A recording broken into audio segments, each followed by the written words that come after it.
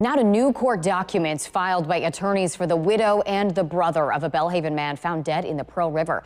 And this is just the latest in a legal back and forth that's been going on since Dau Mabil's body was found last week.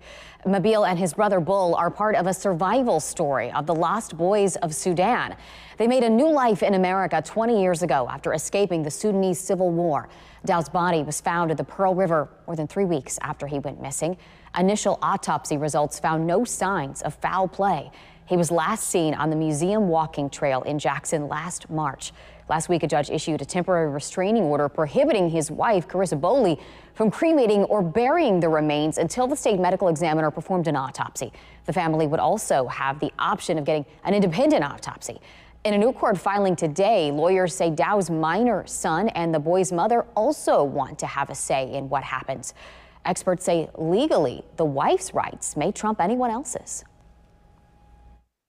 Because it's not clear to me right now how they have standing, a legal right to proceed, unless they are going to allege facts that suggest that the surviving spouse is an unsuitable person to handle the disposition of the body. Boley supports an independent autopsy only after state law enforcement have completed their investigation and no longer need access to the body. Lawyers for Dau's brother believe time is of the essence here. They argue Dau's presence in the river may have already compromised efforts to determine what caused his death.